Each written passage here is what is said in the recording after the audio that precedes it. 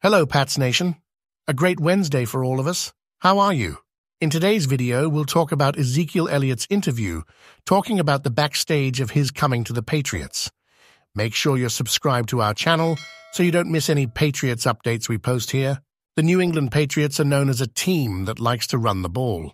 That was attractive to their newest ball carrier. Ezekiel Elliott, who signed with the Patriots last week, said he was drawn to New England because of how heavily they emphasize the running game. Just the importance of the backs in this offense, Elliott told Patriots.com's Tamara Brown on Tuesday in his first public comments since joining the team.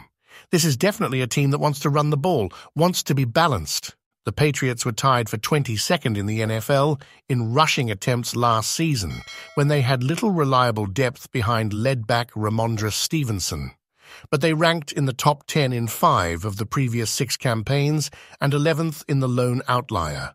They ranked 3rd in 2016, 2018, and 2020. The 28-year-old also is teaming up with an offensive coordinator who likes to run the ball.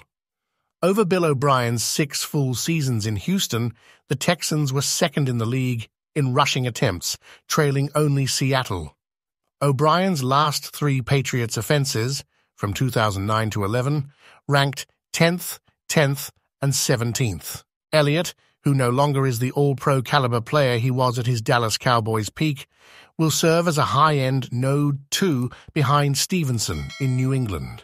Both are well-rounded backs who can contribute on all 3 downs, and both finished with more than 900 yards from scrimmage last season. Elliott's 12 rushing touchdowns, more than half of which came at the goal line, were tied for 5th most in the NFL. Stevenson, who's known Elliott for several years, said their skill sets will complement each other well. He believes Elliott will help the Patriots' offense tremendously. Elliott said he's had a lot of fun since arriving in New England. "I think I've been getting along well with the team," he told Brown.